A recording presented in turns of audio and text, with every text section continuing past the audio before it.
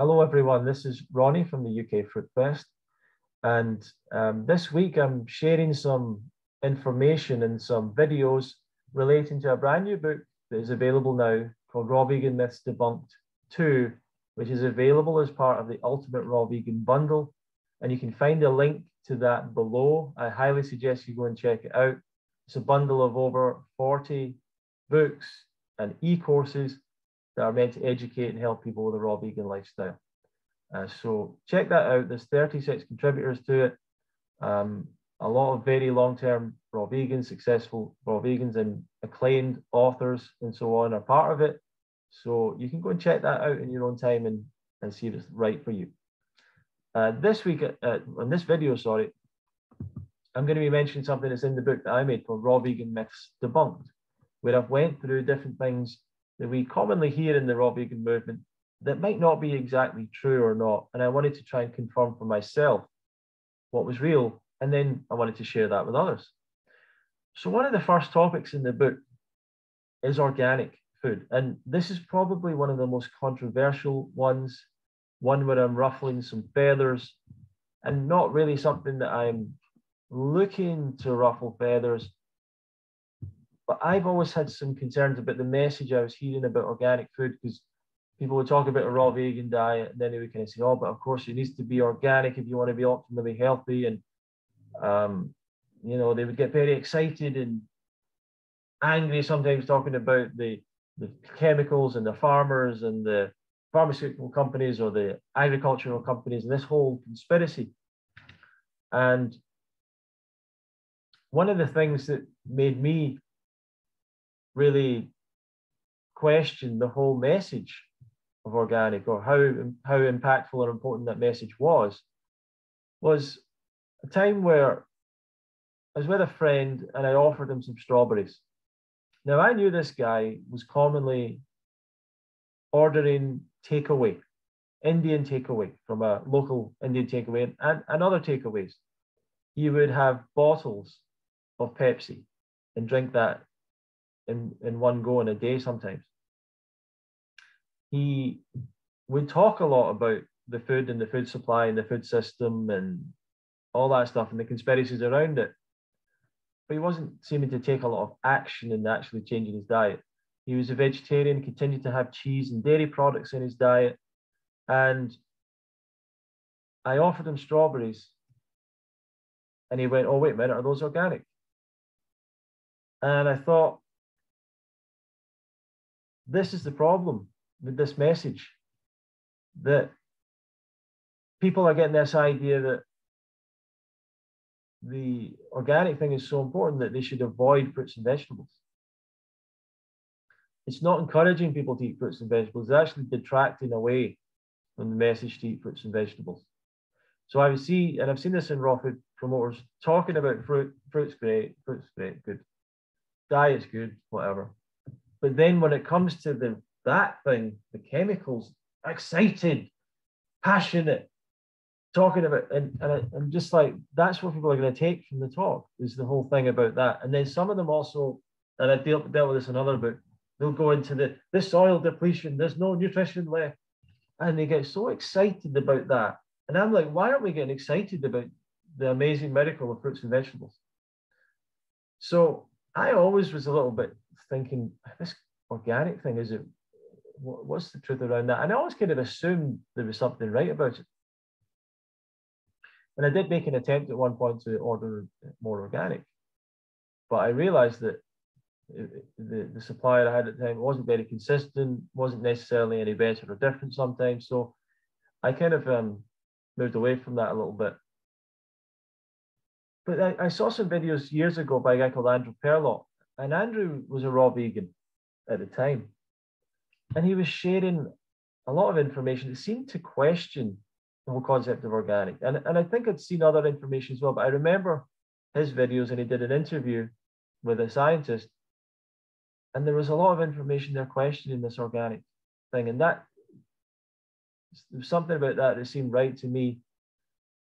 But this time around, I really looked into it a bit more deeper. So I've never been that concerned about organic. I've always had concerns that it actually is a distraction away from the message. And from my information, I've always seen that even if you are worried about pesticides, you should be far more concerned about animal products than fruits and vegetables. So I was always thinking there was a lack of balance there in the message. So in the book, I went over that in a chapter called Organic Food, is it healthier and better for the environment? So from what I see, there's an assumption around many people that organic food is more nutritious and more healthy for us. There's an assumption that organic food is better for the environment and less polluting. There's an assumption that organic food is not sprayed with chemicals. There's an assumption that organic farming is less harmful to animals and insect life, and also that organic farming is less harmful to the soil. Many of those things you will think are a given, surely, because at the end of the day, if you're putting these toxic synthetic chemicals on the food, then that must be worse. But I wanted to look into these ideas a bit more deeply, and I've written about this in the book. But specifically, I wanted to look at the following things. Did organic mean no pesticides? Did organic mean no synthetic chemicals? Did organic farming mean less harmful to the environment? Were organic foods healthier and more nutritious for us? Are conventional foods full of toxic pesticides? And should we follow the dirty dozen list? And that's another thing. People see this dirty dozen list like gospel. Like, we must follow this list. Oh, the strawberries this year, we must avoid strawberries. Like, I personally never take any interest in the dirty dozen list. And I looked at it more in this book. So what does the word organic mean? In the Oxford Dictionary, it says relating to or derived from living matter, which is the kind of long-term real meaning of it, but of food or farming methods produced or involved in production without the use of fertilizers, pesticides, or other artificial chemicals. Cambridge Dictionary, not using artificial chemicals in the growing of plants and animals for food and food products. Merriam-Webster, of relating to, yielding, or involving the use of food produced without the use of fertilizer of plant or animal origin, without employment of chemically formulated fertilizers, growth stimulants, antibiotics, or pesticides. And none of those definitions are true. None of those definitions are true, but that's what people think it means. Actually, what organic means is food that is being grown in line with organic standards. That's it. That's all it means. So we have to actually look into what are the organic standards. And the organic standards are set by various bodies, but in the UK, they're set by the Soil Association, which is the oldest group of organic standards. And they were in line with the EU standards until Brexit happened. But they actually go farther than the EU standards. The US has slightly different standards, but they're very similar. In fact, they're pretty much similar. The Soil Association produces information from the organic market. Organic food is only about 1% of food produced. It's a very small amount. And it may be a little higher than that, but it's worth 2.7 billion. So there's quite a lot of money in it. Just not compared to the other food that gets created, but there's enough money in it for them to certainly get their information out there a bit more. So organic farming is based on certain principles, but all these principles, they're just principles. Like, I don't see why that relates only to organic farmers. Like, oh, we want to create a system that is helpful to the soil. Like, why wouldn't other farmers who aren't classified as organic want that as well? So there's certain standards that they're encourage organic suppliers, farmers to go towards crop rotation, cultivation of nitrogen fixing plants, prohibition of mineral nitrogen fertilizers, reduce the impact of weeds with resistant varieties, using different varieties that are resistant to these things. There's a number of things like that that they encourage people to do. I'm not sure if maybe every farmer or many farmers want to do that. Also, some of the standards of organic in the EU include things like not using any GMOs, although why that is exactly a thing is a little bit questionable, because if you want to get rid of pesticides and fertilizers, the GMOs is actually a solution to that. So it's hard to know if they're being consistent there, and to limit the use of chemically synthesized products. But I think that every farmer would want to limit their use, because they end up spending money on it. the first thing that I found was that organic doesn't mean no pesticides. Now, that in itself is surprising to a lot of people. Organic doesn't mean no pesticides are used. And the term pesticide from the Food and Agriculture Organization of the UN, they say pesticides are any substance or mixture of substances of chemical or biological ingredients intended for repelling, destroying, controlling any pest or for regulating plant growth. The term pesticide applies to insecticides, herbicides, fungicides, rodenticides, molluscicides, wood preservatives, various other substances used to control pests. Pesticides are also included in plant growth regulators, defoliants, and desiccants. It's not just about killing pests. It's a number of different things that pesticides do to stop pests from interfering with these crops. So pesticides are allowed in organic farming, and pesticides have probably been used in various ways for many years, but prior to any synthesized pesticides. I've written out a complete list of all the organic pesticides that are allowed, but there are things like allium, which is garlic extract. There's neem tree oil, which is called azadirachtin, beeswax, something called COS-OGA, don't know what that is, eugenol, geraniol, hydrolyzed proteins, limonarian, maltodextrin, pheromones, plant oils, pyrethrin, and a whole bunch of things, even things like vinegar, even fructose can be used as a pesticide in some way. Something called spinosad. So there's all these pesticides. There's all these organic pesticides, and you're thinking, well, these come from a natural supply. It's just like a crushed up garlic oil or whatever, and it probably just all, disintegrates in the soil, nice and natural, and it's not like synthetics which stay around forever. That's the kind of thought process a lot of people have, and they're all natural in a sense because there's no synthetics in organic farming, surely. Well, that's what the dictionary definition says. And actually, that's not true. The Soil Association allows for synthetic pesticides to be used, a limited amount, but it allows for 7 synthetic pesticides to be used. Most people do not know that. So when they say synthetic pesticides, well, that's in organic farming as well. So what's the difference here? Copper ammonium carbonate, copper sulfate, copper oxychloride, sulfur, pyrethrum, soft soap, and rotenone, known as DERIS. These are all synthetic pesticides that are allowed to be used in organic farming. And similar list in the US, maybe a little bit different. And the assumption would be that these pesticides are less harmful for the environment. Well, is that true?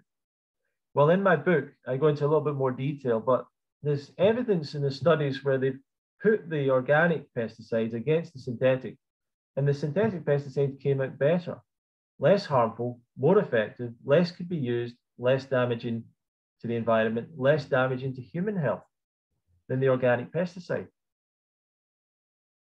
And that's not to say that we should worry about either of these things, because actually the message that I'm going to get to is that we really shouldn't worry about it at all. But if we're actually going to make that argument, or people make that argument, there's evidence that goes the other way on that. And there's not a great deal of evidence to confirm that these organic pesticides are safer or healthier. There's not. A number of them, like rotenone, was actually banned in the US for a while, and rotenone in studies on rats have shown Parkinson's-like symptoms, whereas another of the synthetic pesticides that can be used in place of rotenone doesn't show these issues when tested with rats. So the idea that these synthetics are damaging, they stay in the system, actually, they seem to get removed from the system easier sometimes. What about organic is less harmful from the environment? Well, once again, we see the same thing. We can find research and evidence to show, when compared, that the synthetic pesticides were less damaging.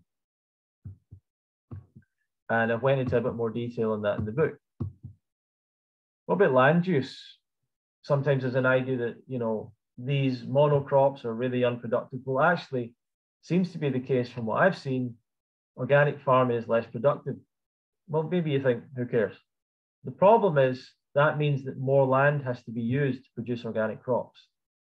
If we have to use more land than we already use, then that's a problem. Now, of course, animal agriculture is the real drain of land resources.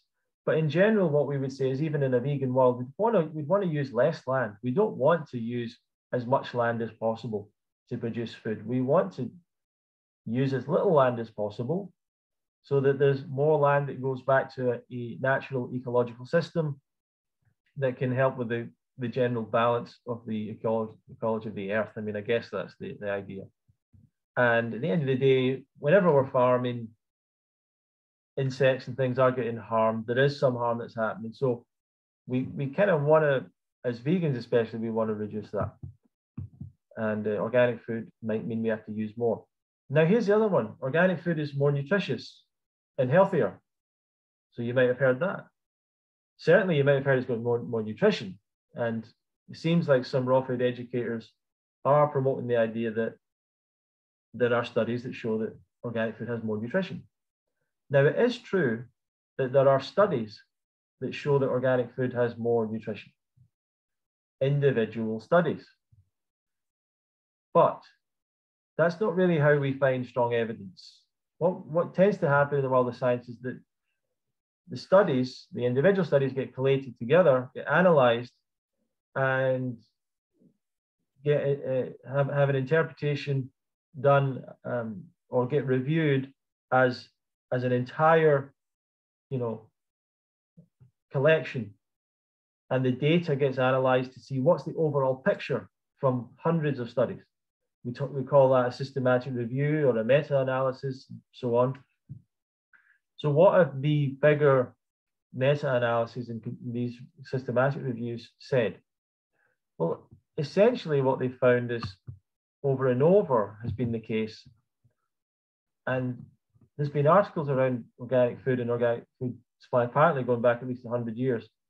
Some of these meta-analysis studies have looked at over 150 articles, some it's 240 have been looked at.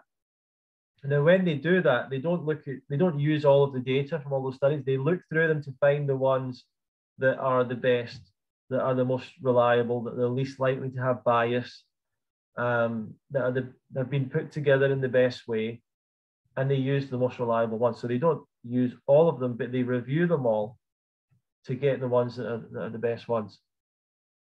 And over, these meta-analyses have made conclusions saying, with regard to all other desirable nutritional values, no major differences were observed between organic and conventional. Another one said, from a systematic review of the currently available published literature, evidence is lacking for nutrition-related health effects that result from the consumption of organically produced foodstuffs. Another said, the published literature lacks strong evidence that organic foods are significantly more nutritious than conventional foods. Consumption of organic foods may reduce exposure to pesticides and antibiotic-resistant bacteria. Another said, in conclusion, the link between organic food consumption and health remains insufficient, documented in epidemiological studies. Thus, well-designed studies are required for more power. The Food Standards Agency of the UK seems to be saying organic food is no healthier, provides no significant nutritional benefit. The NHS of the UK said there's no scientific evidence that organic food is healthier. And some people have went a bit further into it and believe it's outright lies, essentially. Now, that's all fine and well, but there's still pesticide residues. So if you're concerned about pesticide, even if it's not the health thing you're concerned about or the nutrition thing, what about the pesticides? You don't want the pesticides. Well, it's absolutely true that organic foods have less synthetic pesticides left over. That's true. If that's all you're interested in, you're right in that. But they don't use synthetic pesticides on organic food. So of course there generally wouldn't be any left over. Sometimes there are some left over in some cases, but because farmers might lie or whatever, or just make a mistake. But generally they don't use synthetic pesticides. But as we've shown, they are able to use organic pesticides. But here's the thing. Testing is regularly done. In the UK, there's a thing called the Experts Committee on Pesticide Residue in Foods. The Experts Committee on Pesticide Residue in Foods produces a quarterly report that is free, that you can go and access on the government's website, that there's a complete breakdown of all the foods they've looked at from across the board, supermarkets and so on in the UK, and the pesticides that they've tested for and what's remaining in them and the levels and so on. So they're continually doing that. Now I'm imagine, so but my first point, they don't test for organic pesticides. In the US, they don't test for organic pesticides. So the dirty dozen list, we'll get back to that, doesn't include any information on organic pesticides. So you're right, there's less synthetic pesticides, but that doesn't mean there's not pesticide residue on the organic food. And it could be way more, but we're not testing for it, so we don't know. It could be way worse for you, but we're not testing for it, so we don't know. So, but my overall message will be, don't worry about either way. But conventional food, full of pesticides, right? Tons of pesticides, just covered in pesticides. What's the truth? In the UK, 50% of fruits and vegetables tested, conventional, have no detectable pesticide residue. Let me say that again. 50% of fruits and vegetables tested have no pesticide residue remaining. Conventional. So people that say, I eat conventional food, I can taste the pesticides. How can you taste them when they're not there? A lot of the time. In the US, by the way, it's 30%, so not quite as good in the US, but in the UK, it's 50%. Now, the experts committee said for fruits and vegetables, 50% had no pesticide residue detected. That's the most recent report. And it goes up to 53% for that growing in the UK. 46.69% had detectable amounts of pesticide, but they were below the maximum residue dose limit. And there were 2.5% that had a detectable amount above the maximum residue limit, and 1.27% for that, 1.27% for foods grown in the UK. But the thing about the maximum residue limit, you might go, well, 2.5%, kind of worried about that. The maximum residue limit is not a health limit.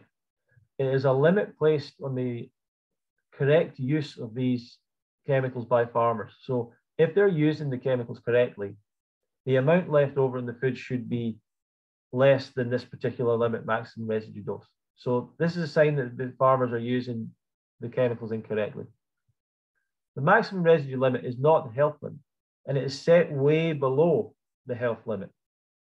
So actually, most of the time when it says below the MRL, what it means is way below the MRL often, sometimes 10 times below, sometimes hundreds of times below. And that's far below any level at which there could be any start of concern of the health impacts. So there's nothing to be concerned about.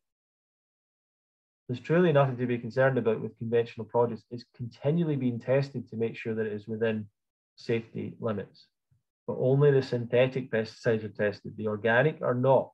So we don't know what's going on in the organic side. And you could make an argument there could be more. It could be worse on the organic side, ironically. But in general, we shouldn't worry about these things because they're so far below any limits. In the US, the summary shows 99% of the samples tested had pesticide residues that were well below the benchmark, and 0.49% had a result above the set tolerance limit. And I don't have all the information on the US thing, but plant pathologist Dr. Stephen Savage, I would say that Stephen Savage works in the crop protection industry, so you might take his information with a pinch of salt to some degree. But he said the USDA, they have a PDP, the residue testing program, is not set up to be able to detect most of the organic pesticides. To do that would require specific assays, and the USDA has chosen not to do that. And I go on to the dirty dozen list. So this is an infamous list from around the world that gets published and circulated around the world. A lot of people follow it. Maybe you followed it in the past, got worried about it. supposedly it's the clean foods versus the less clean foods. This is, once again, using the government created information that gets tested regularly. They take that information, they look at it, and they look at what's the dirtiest and the cleanest foods. It's called the Shopper's Guide to Pesticides in Produce. Now, the interesting thing is, who is it that produces this? No one asks. It's called the Environmental Working Group. They're a lobbying group. They are privately funded by organic industry and by big foundations. If you want a conspiracy, go and look at the Environmental Working Group. Sometimes the conspiracy is on the other side of the debate. Sometimes it's you that's following the conspiracy and you don't even realize it. So go and check out the Environmental Working Group if you like. Go and have a look at their donors if you like and who's funding them. If you want to go and have a look at who's funding them, you can see that. A lot of private groups, rich families, and so on. And they act on behalf of the whole organic industry and the lobby around that. And all the people that have lots of money that want to say, look, I'm a good person. I give money to help the environment. You know, all these people, give them some money now and again. And even if the Dirty Dozen list was right, Dr. Stephen Savage says, well, none of the crop residues are actually problematic, way below any health levels. The Environmental Working Group's methods actually rank produce incorrectly. Cauliflower, which it calls part of the Clean 15, ranks at number 34 on the list. It has more detections of 1/10 of the tolerance than other crops. Apples, which are the worst according to EWG, have 92% of detections, well below 1/10 of the tolerance, better than many other crops. So they're not even using the data correctly. According to Stephen Savage, they're not even looking at it correctly to actually assess what does have the least pesticides on it. So we can't even trust it, and we should throw it out, ignore it, never think about it. The reality is, conventional food has way less pesticides than people think, and often has none. And the amounts that are left over are so small that they're not something to be concerned about. And your risk generally when it comes to organic, and this is something that is agreed upon even by all the organic movement, your risk to your health of not eating enough fruits and vegetables is way higher. The risk to your health if you don't eat enough fruits and vegetables is far higher than your risk of the tiny minuscule risk of something that could happen to you from consuming some tiny level of pesticide. So overall, my message is, don't worry about it. It's good that people are concerned about the food supply. It's good that people want healthier food. It's good that people want better produced food. But organic isn't necessarily the answer. And maybe we need to look further into this. But personally, for where we are right now, the first step, get the world toward a vegan diet, get the world on fruits and vegetables. That's the first thing to think about. And then we can look into the rest of it. That's the way I would look at it. And buy the best produce, buy the best tasting stuff. If you want the most nutritious food, it's the stuff that looks and tastes the best in terms of fruits and vegetables. So go towards the stuff that looks and tastes the best. That's my message. If you want to read more about that, you can get that as part of the Ultimate Raw Vegan Bundle or in my book, Raw Vegan Myths Debunked too. I'll put a link below. You can get it this week. Go and check it out. It's a fantastic deal. And I'll see you in the next video. Thank you very much.